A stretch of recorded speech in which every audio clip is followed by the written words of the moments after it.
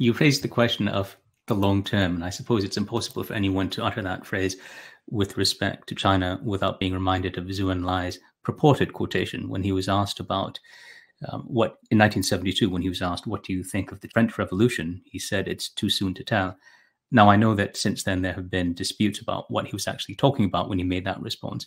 But I think one of the reasons why that phrase has resonated with people so is that it has reflected a sense of China as a civilization and in its current government as one that is willing to bide its time over years, decades, perhaps even centuries to achieve its objectives.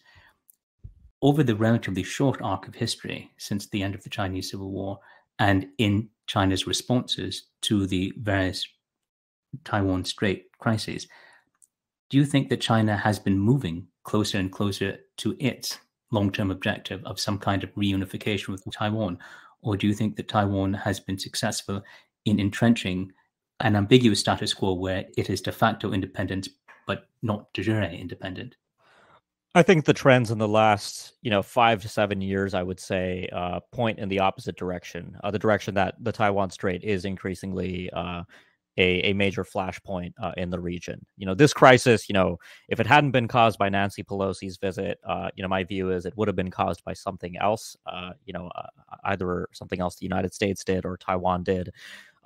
Look, I think under Xi Jinping, first of all, China in general has started to behave externally within its region in a more risk-acceptant way. And it's done that with countries in the South China Sea and Southeast Asia.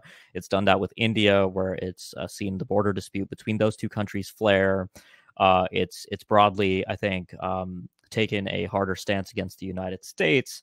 And a lot of this, I think, is born of a structural calculation by the Chinese leadership that as China is rising, the United States is in decline. And because of China's greater national power, China has the ability to actually take more risk in its regional affairs. And I think that's also manifesting now in the Taiwan Strait, right? Depending on, whether or not you consider this a fourth Taiwan Strait crisis or not, what's notable about what's been happening in the Taiwan Strait is China's been conducting live fire exercises and launching missiles.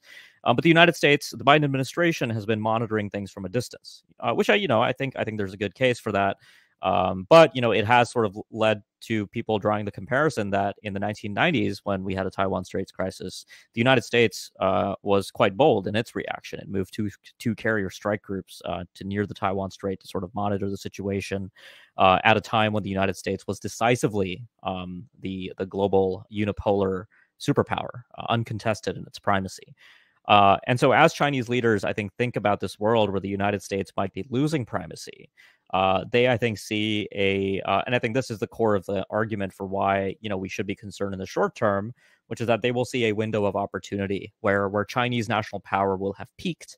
The United States might either be declining inexorably, but also, there is, I think, a long-term concern that China and Chinese leaders might be aware of their own structural weaknesses. And that's the most dangerous thing in many ways, because if Chinese leaders calculate that, let's say, the second half of the 2020s or the early 2030s is going to be the peak of Chinese national power before the Chinese economy begins to contract, before China's negative demographic trends take hold and Chinese national power continues to decline along a range of axes, that the moment to act then on Taiwan, on these issues that China considers its core national interests, is now.